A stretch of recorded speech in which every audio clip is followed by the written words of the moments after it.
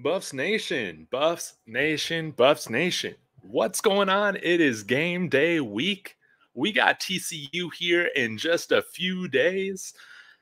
Saturday morning at 10 a.m. Mountain, 11 Central, big noon Eastern time. Cannot wait for that. Apparently, we're going to be rolling out with some new white uniforms with some gold that you've never seen before. My guess is that it's going to be some of that metallic gold that we've kind of seen teased in the different well-off, reach the people, media, videos throughout the offseason. That's my hope. Get this gold looking a little metallic, right? But I wanted to get on here really quick and give my reaction to the documentary that I watched last night called BS High. It's an HBO documentary that they did on Bishop Sycamore High School.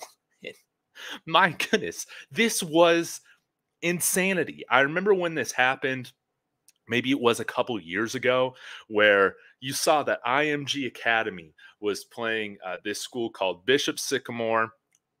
I wasn't watching it on ESPN, but then I remember going on Twitter and everybody's talking about how Bishop Sycamore is a fake school. I think IMG ended up beating Bishop Sycamore like 58-0 or something like that. They had a running clock in the second half. All these players are getting hurt. And I mean, I remember asking myself, how could a school that doesn't exist get on ESPN? How could they play these teams? And man, this documentary was insane. I hope you go and check this out. But man, the main character, or the main con man, Roy Johnson, man, he is a kind of sociopath. I mean, his whole thing was wanting to create, a Christian prep school, football powerhouse in Ohio. And the way he went about that, it was extremely interesting, because I'm not really sure what his big gain in this whole thing was, other than to be recognized. And man, you guys got to go see this. Like, the way in which, guys, if you've never been in a cult, or if you've never been in business with like a shady businessman or anything like that, please go watch this documentary, because you're going to see the red flags of who, or of what kinds of qualities you need to stay away from. People are coming after you. And man, what this guy did, Roy Johnson, man, just terrible. A little synopsis or a summary. I think it was in 2019, he was working with this Methodist church to open up a private school. But before the school even opened, he was recruiting guys to come play for the Christians of Faith football program. And I mean, this happened for years. The school actually never happened, but these players would come in. He would house them in different apartment complexes or hotels, and until they would get evicted for never paying, and then he would move them to another unit or something like that. So for years, this guy is racking up all sorts of lawsuits and fines, getting hit with all these legal fees that he's not paying, for never paying for the housing for any of these students. It's terrible. And they would just get their butt whooped. They would look to schedule the toughest teams in the country. And what blows my mind is that this guy, Roy Johnson, is he's recruiting players to come play for them. This guy doesn't know football. This guy's like getting his plays off of Madden. There's no game plan. There's no coaching. There's no strategy. Like, he's not getting these guys in the weight room training. Nothing like that. I feel so bad for these for these players. But the most messed up thing out of this whole thing is that he was charging kids to come play for them, like this was a true private school or prep school where tuition is, $10,000-$20,000, and he's getting all of these players to hand over social security numbers to them, all this personal information, and he's taking PPP loans out in these students' names. And I think that's just the heartbreaking thing out of this whole this whole documentary was, I mean, I remember like all the players getting made fun of because they're like 18, 19, 21 years old, right? But I mean, the documentary really goes into in detail just how convincing this con man Roy Johnson was, getting these players, selling them on, hey, you just come here. The grades are going to be figured out. You don't need to worry about school. We're going to get you D1. We're going to get you into all these powerhouse schools. And this guy really took advantage of kids that kind of needed a last chance, so to speak, to make their football dreams come true. He took advantage of that, and he took loans out in the names of these players when they didn't even realize it. And I think that's really the heartbreaking thing, because them not paying on these loans, them taking out these loans, it's going to affect their credit. It's going to affect their ability to get financing later down the line in life. And you know, they fall around the quarterback, who seemed to be a really charismatic, really great guy. And after this whole Bishop Sycamore thing fell through, he's getting recruited by Grambling State and Hugh Jackson. But once they found out, and they actually offered him, he committed to go to Grambling State. This is a year after the whole Bishop Sycamore stuff fell through. Was really happy for him, but because he went to a fake school, he was ruled ineligible and actually could not enroll and you know, come onto the football team at Grambling State. So it was really unfortunate. They, you know, they show you all these players and kind of where they ended up. Some ended up walk-ons at different programs, but most of them they had to move on from their college football dream. And it was really cool. One of the guys, I think he was like a left tackle, some sort of offensive lineman. He's coming out with a rap album titled Life After Bishop Sycamore. So I'm definitely going to have to check that out. But this was a documentary that, I mean, it was maybe an hour and 20 minutes. Please go and watch it. But it's terrible how this guy, Roy Johnson, can set up these fake football programs, these fake schools, and it's not actually against the law. And that's like the brilliance of this guy, is that he was able to figure out like, hey, I can get these hotel rooms for free, 3 months free, and not have to pay a dime. Or I can set up this fake private school and claim that it's a religious school, and then not have to follow any of these high school laws for the state of Ohio, like all of that. But it was really weird. It was really weird that I'm not really sure what the end goal was for him, other than maybe like a few $100,000, you know, what he made off this whole thing. It's odd, but you can see as the documentary goes on of just how sociopathic this coach is, you know, talking about character, talking about how he's going to get these guys trained for D1 because he got his brother into Ohio State, right? But, you know, him beating up his girlfriend, a domestic violence charge, him running over geese on the road intentionally, then telling the boys, like, you know, sometimes you just need to smell, you know, the fresh smell of blood to get yourself going. Like, this is what life is like. He's teaching all these guys, all these players, how to scam. And I felt so bad for them, because some of them felt so trapped and so embarrassed that they couldn't even tell their parents, call home and say, hey, mom, like, this guy is teaching me to do the stuff that, like, I was trying to avoid at home. My football coach. And Bomani Jones really hits it on the head, the nail on the head, where he talks about how, you know, just like, for instance, a father or pastor or, you know, coach is kind of in that same line of authority, where it holds a certain level of trust and with people. And it's just terrible that this man would abuse that sort of title and really take advantage of all of these kids for his own financial gain. And it's something I think that, you know, they show that this kind of issue with prep school sports, you know, this is where you take it to the extreme, where academics aren't like prioritized really at all. And, you know, this is what you get.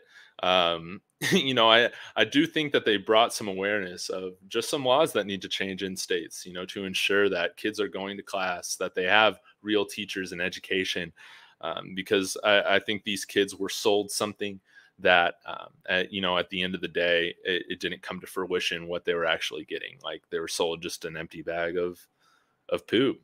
Like that's what it was. You tried to paint poop gold, right? Is that the saying or so?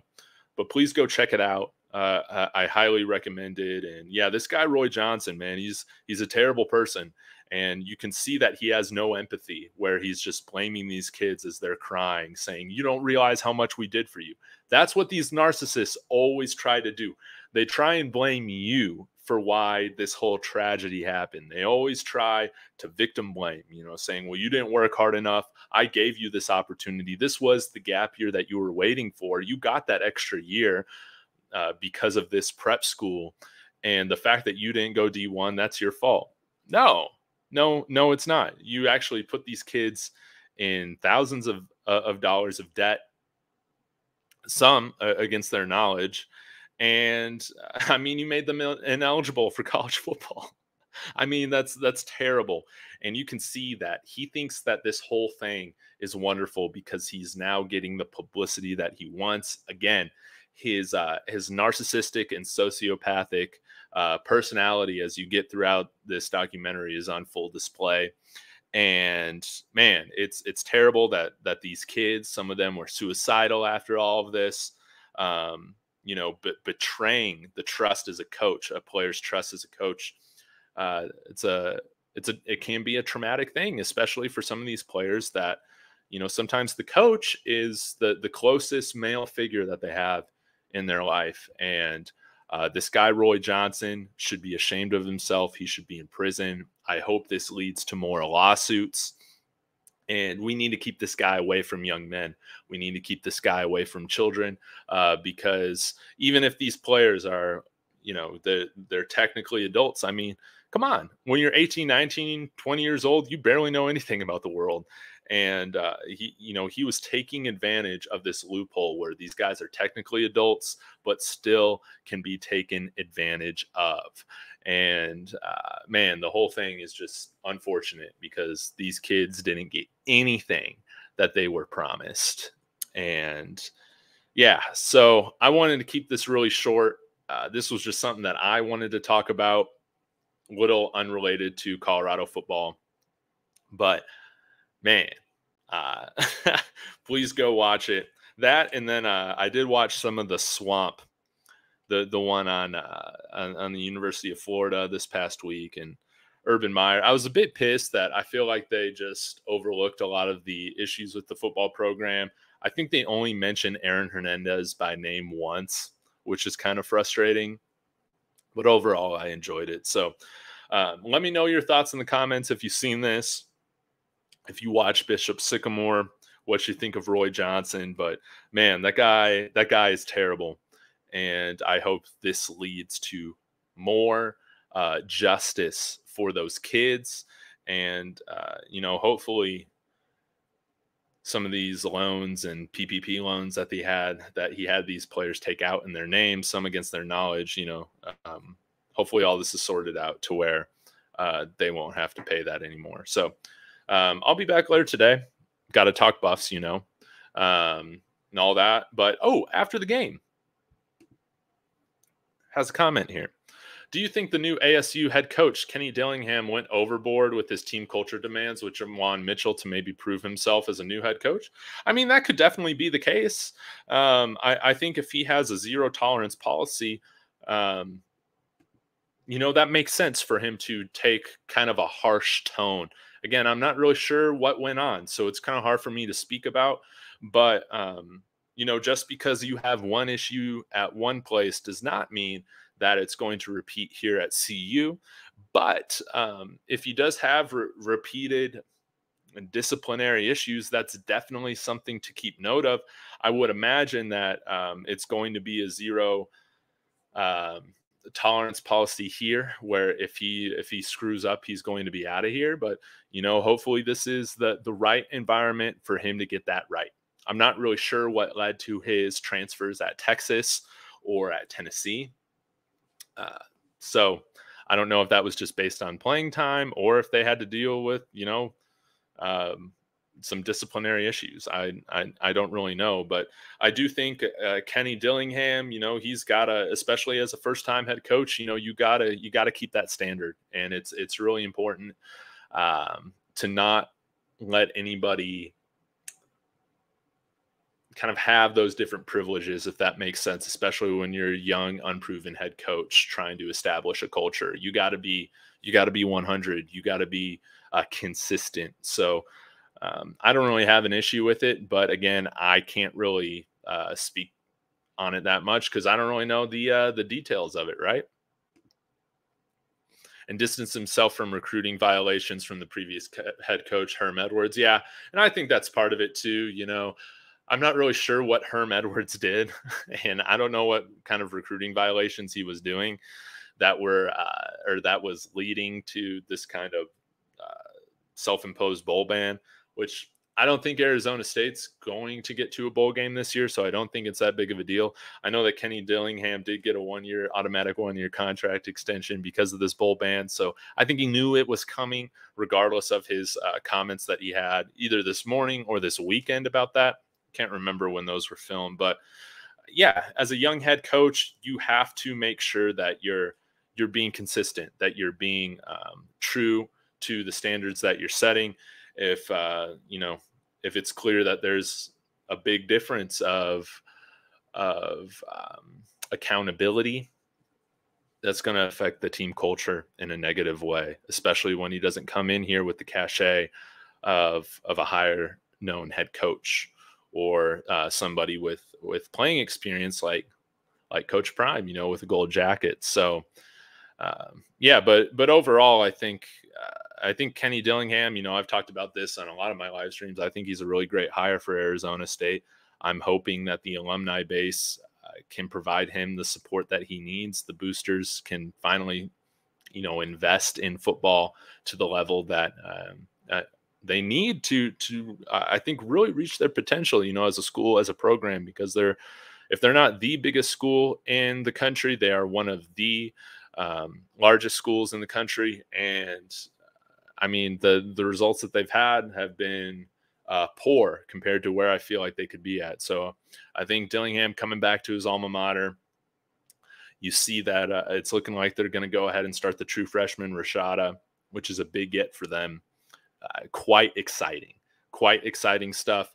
I'm hoping that CU can handle them just because of having a true freshman quarterback. There's going to be some growing pains with there, but I do think that Kenny Dillingham, he can surely coach. So yeah, after the game, head coaches are rarely blamed. It's always the player that has the issue, and yeah, that's that's usually how it is for the most part, because we don't usually get a chance to hear the other side. That's really just it. And I don't know too much about what is going on at Arizona State. If there is a greater culture issue post Herm Edwards, I don't think there is.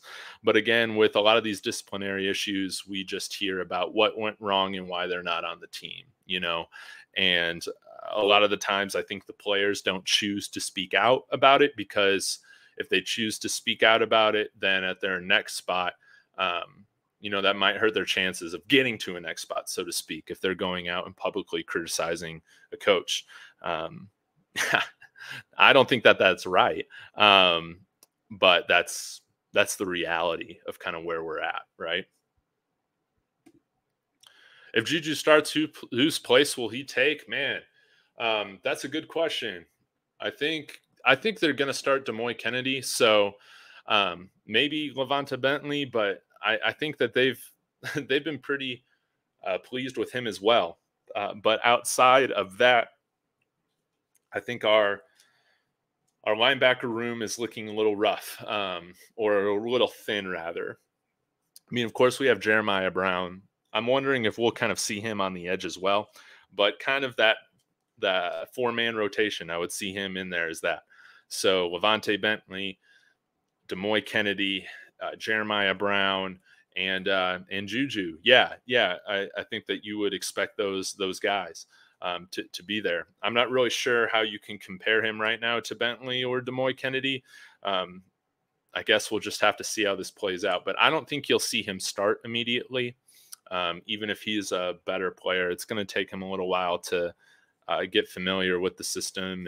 But hopefully, as time goes on, we can see him getting on the field more. So I wish I could speak more to that. If we had preseason games in college football, I feel like I'd be able to speak to this a little bit better. But man, it's hard when you're only watching some selected clips of practice from credentialed media or whatever. So it's kind of hard to get an idea of what's really going on with the team.